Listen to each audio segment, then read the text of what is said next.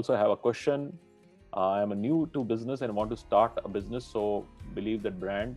And if business doesn't do well, who's going to support? So it's a very big question. This is what I call a lot of people when they starting a business, they have a lot of confusion in mind. They need a lot of clarity because they feel that if the brand doesn't support, what would happen to my investment and so on and so forth.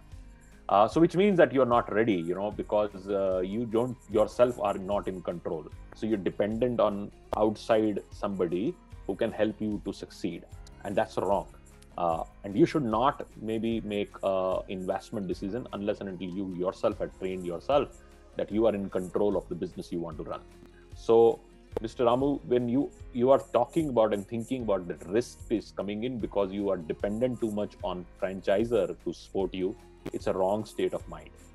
It's your business. You should be in control, and you should not start something unless and until you're very sure that you can make it happen. And that's one of the mistakes a lot of people who buy a franchise do. They become overly dependent on the franchisor. They feel that just because they've taken a franchise, it would become successful. Actually, answer is no.